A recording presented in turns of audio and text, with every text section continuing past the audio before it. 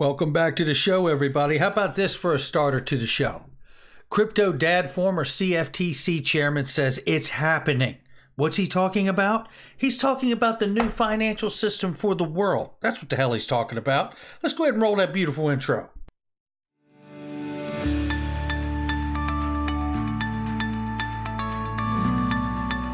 Digital Perspectives with Brad Kimes.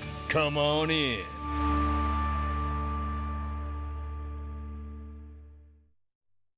Welcome back to the show, everybody. And how about that new intro? Shout out to Mike Jansen.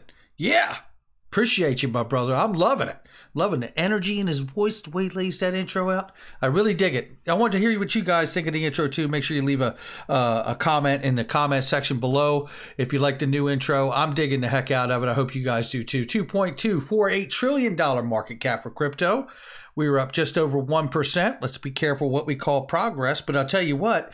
Forget about the TA news just for a second. And I love the technical analysis, and I certainly loved all of the experts that we rely on out here. But today we're going to focus on some fundamental news that is aligning to a great degree.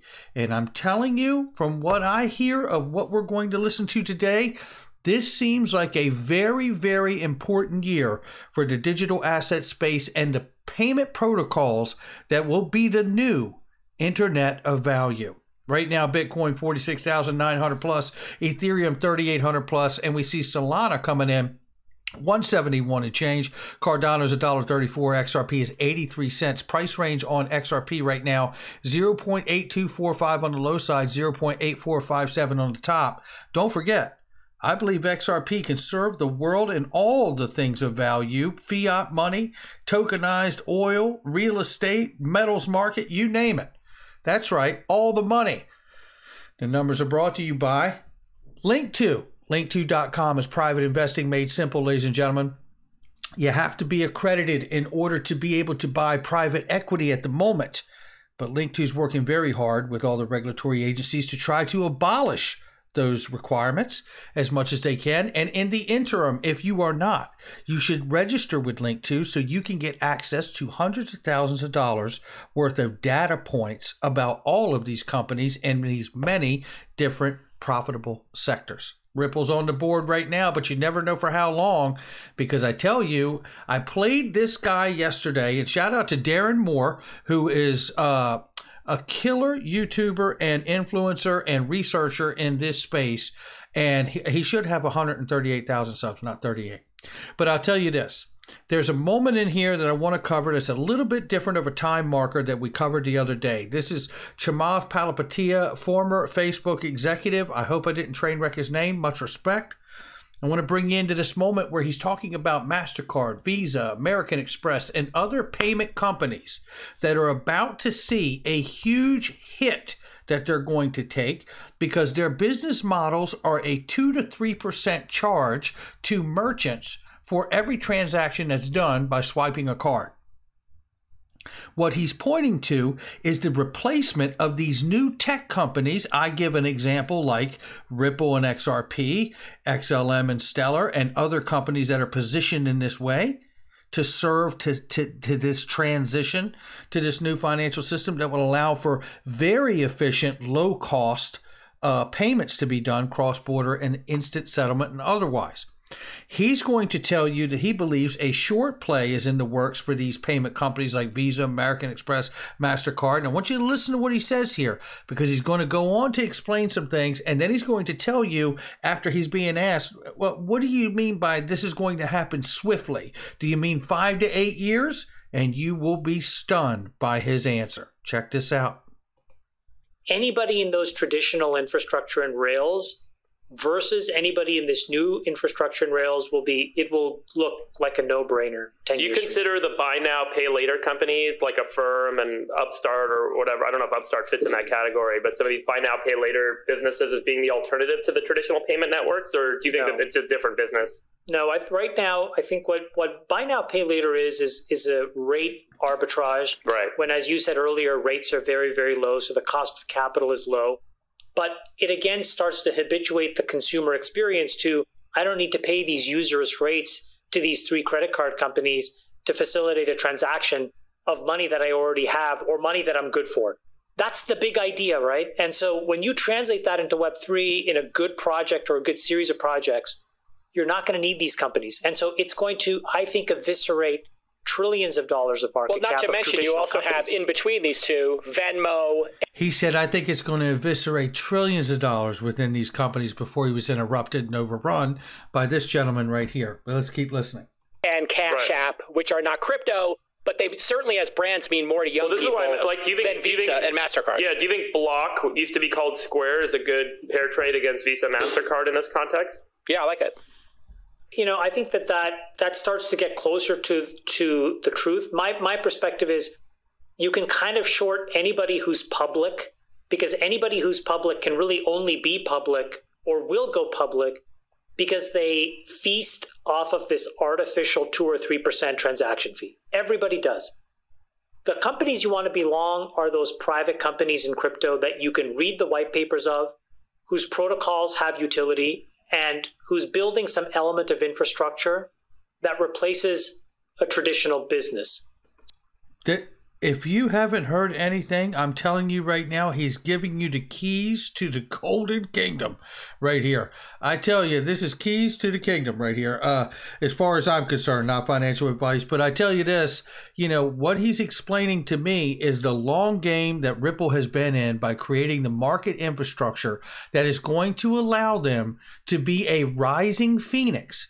Because he's explaining that there will be a huge disruption as these payment companies, that if they're a public company, by default, they are victim to the model that exists today, which is 2 to 3% transaction fees off of every merchant that swipes a credit card when something is purchased or paid for. And that is a fact. And what he is saying here is when this moment takes place, you're going to hear him go on and say that when this moment takes place, it will have to happen swiftly because they are going to be eviscerated from a large portion of their business model and how they make their money, which means the transition cannot be a slow transition. It must be swiftly done so they can recover as quickly as possible with integrating to these new payment protocols. Listen. So as long as you can kind of build those things up, Balaji, for example, had a bunch of tweets this weekend where he was like, he has this idea for a mirror table. What is that? That replaces, cap table management. Right now, why is that important? Well, because it touches all of these really important KYC, AML, investing laws across all these countries in all of these places. It's just a very simple example of where the new company that actually builds that capability of these mirror tables will do so at virtually no cost. And so it'll have a 50-person team. And so they're not going to have offices all over the world. Their cost basis will be, an order or 2 orders of magnitude cheaper. Let's face it, Visa and MasterCard became a tax. It took them decades and decades to have that power over folks. But I think Affirm does break that. Affirm breaks it because the people who are selling then decide, you know what? We'll give a little bit of a discount here to get more people to buy. Go ahead. That is the velocity of money. We'll give a discount here to get more people to buy. That is how you create the velocity of money and really accelerate growth inside of a company and an industry. They were the classic network effect monopoly business, right? Like they got the small businesses, they got the credit cards, and by extension, the consumers on the network. And ultimately, they created these absolutely locked-in networks. But as with all networks, complacency kind of drives innovation, and this fueled innovation that we're seeing is now starting to figure out ways to not just crack their way into the network, but to replace them with an entirely different model. Last point on this. This is not one where I think this disruption happens slow. Here we go. I think it happens swiftly. Now listen. Look at the confidence of this gentleman right here. Disruption happens slow. I think it happens swiftly. Swiftly being 5 to 10 years? No, like in a year. Yeah, Swiftly in like 5 to 10 years? No, like in a year. Because that's how drastic it will be for these payment companies when they switch over to this new system. And you say to yourself, but Brad, we've been here a long time. We all realize a lot of this. Why hasn't it happened? I'm telling you that this case that the Ripple is in with the SEC is a vetting process. It needs to have legal precedent when it's settled. We know that the legal analysts like the Hogan legal team, has told us April, May at the latest here, and this case is over and it could settle any day. Now, let's take a look at this. Chris Giancarlo, Crypto Dad, shout out to you, my friend. Former CFTC chairman says it's happening. Shows Batten Systems that he's retweeted here. HSBC Wells Fargo used distributed ledger technology in FX payment trade via bank automation. That's happening. That is falling in line with what Chamath has just shared with all of us, that it will happen swiftly within a year. Well, if it's within a year and HSBC and Wells Fargo are not exactly corner stores, ladies and gentlemen, that means that year is now, is what it's telling me. And when I look at this, we see Batten Systems, distributed ledger technology. What does all this mean? The system had settled $250 million of closed business day Wednesday, according to Mark Williamson, global head of FX partnerships and propositions at HSBC. Reminder, Marcus Treacher, formerly of HSBC, was at Ripple for a very long time, oversaw 11,000 employees while he was at HSBC before serving at Ripple, and now has moved on. Nevertheless, I want to bring you back to this. Batten's core FX solution powers FX settlements for major banks. But Ripple, with solutions powered by XRP, is not the only player in the FX settlement town. Using blockchain technology, among the firm's leading competitors is Batten Systems, which is founded by Ubixi in 2016. The latest news in the Batten Systems core FX solution powered by world's first interbank payment versus payment settlement outside of CLS. The core FX solution was built on Batten's proprietary distributed ledger technology and is governed by the Batten rulebook. No associated digital asset can be found on the cryptocurrency markets, though. What does that mean? I'll tell you what it means. It means it's like the way R3 started out, without a token. And that tells me it's just like the gentleman Daniel Masters from CoinShares used to say, that a platform without a token is really not worth fooling with. Because the advantage is to create liquidity with not only a platform that can be used with distributed ledger technology, but a native token to it, so you can drive value into the asset and create liquidity in a new form of digital money. That's what's up. The solution enables banks to tackle risk in FX settlements generally and emerging market currencies that sit outside the framework provided by the CLS system. This tells me, just by the design of this, that Batten Systems may be something that the banks like for their plug-in API situation that could eventually plug into the settlement and use of a digital asset like the XRP token on the XRP ledger. Don't believe it. I believe it's still true.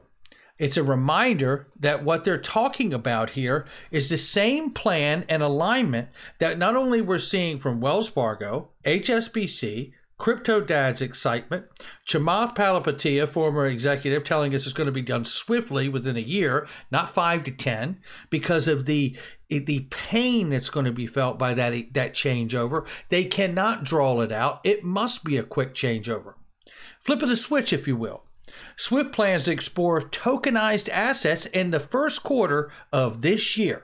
Swift announced its plans to venture into digital asset market next year, which is this year. This was right at the year's end of 21. Global provider of secure financial messaging services is planning to launch an innovative pilot in the first quarter that will see it explore interoperability in nascent asset tokenization market.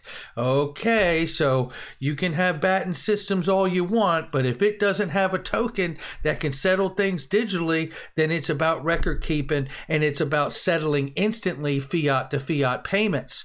And that just means you have distributed ledger technology with the friction of the paper world still in it. not exactly a full circle solution. That's why I see it being very interoperable with the XRP ledger and the XRP token. Looking here is a reminder of what Chamath Palihapitiya was telling us about the very companies that he cited that would take an immediate hit on their public stock value while transferring over into a relationship with these private fintech firms that have the technology to allow them to make this transformation into the fourth industrial revolution of this new payment world. Visa acquires Ripple partner Currency Cloud. And then they talked about also Visa acquires partner Earthport. So we see the solutions. Visa is prepared for this swift changeover within a year period, as he predicts, right? We also know that MasterCard teams up with Ripple through Lulu and United Arab Emirates to enhance remittances. They know who the solution is, and so does American Express. Every one of these companies were cited by Chamath Palihapitiya as their public value taking a hit to transfer from the old system to the new system. This tells me, because he believes it's going to happen within a year's time, maybe this year, maybe over the course of this year and part of next year, I don't know. But from what he says, we understand Ripple is an indirect solution to help with the problem. Doesn't stop there, because when we look at this article here, Ripple is orders of magnitude better than Swift GPI and correspondent banking protocols. Not exactly breaking news to a lot of us, but understanding that Swift themselves are going to be doing tokenization and settlement in the first quarter of this year. We understand that who is prepared to be able to help them with that solution the best? It's RippleNet. That's right. I believe at some point you will see a partnership, merger, or an acquisition of Swift and RippleNet, because it is in Swift's best interest, because they do not have the innovation. Swift GPI is not a solution. It is a improvement on what they have as a messaging system, but it still doesn't provide instant settlement. Instant payments are not instant settlement. There's a difference. Then it's a reminder right here when you're looking at this. This came out just today from Ripple. RippleNet's on-demand liquidity solution enables financial institutions to deliver instant cross-border payments without the need for pre-funding. Discover how Azimo uses on-demand liquidity to power faster international payments into Philippines. All of this is falling in alignment. This is where they highlight on RippleNet here, Azimo, and their Ripple's audience has significantly reduced the cost and delivery time for cross-border transfers, and their customers are seeing the benefits. This is an example for Azimo has already gotten themselves into this new position. This will be the words and the quotes of the Visas, of the MasterCards, and the American Expresses, soon to follow. Write it down. This is Brad Garlinghouse. Exactly what's happening. And this is exactly what's happening. And I want you to hear here in his comment here where he is going to lay it down for you exactly what we're talking about. And what we're talking about is what Brad Garlinghouse is talking about. And it's a flip of the switch. Swell 2021. This is Brad Garlinghouse telling you what RippleNet and on-demand liquidity is primed to do for the world right now. In the market. We started building RippleNet with the thesis that crypto liquidity would eventually be able to support robust global payments, large payments. RippleNet was designed so that customers seeing the benefits of our fiat-based network could flip the switch to ODL once the market was mature enough. And this is exactly what's happening. Our fiat-based network can flip the switch. This is what we're talking about. This is the moment we are in. And I say this to you and realize that we are sitting at 83 cents because we do not have legal precedent on this asset and this new payment protocol technology. But I encourage you to understand this. The SEC has said of most recent to Fox Business News and Charles Gasparino that they have made no decision or clarity on any digital asset in this space. And should this case go the distance and it end between April and May, XRP will be the most vetted, compliant digital asset on planet Earth. And ask yourself, when this swift transition within a year takes place and they prepare to flip the switch, as Brad Garlinghouse says, what do you think the solution will be for the financial world? That's going to do it for me. Make sure you hit the like and subscribe, leave a comment below, and share with somebody you know. Let me know how you feel about that new intro, because I'm loving it. And make sure you check out all the links in the description and comment box. Great products and services I use each and every day. By the way, it is tax time, end of year. Clinton Donnelly's the best, foremost authority on crypto taxes. Check out his link in the description and comment box, and I'll catch all of you on the next one.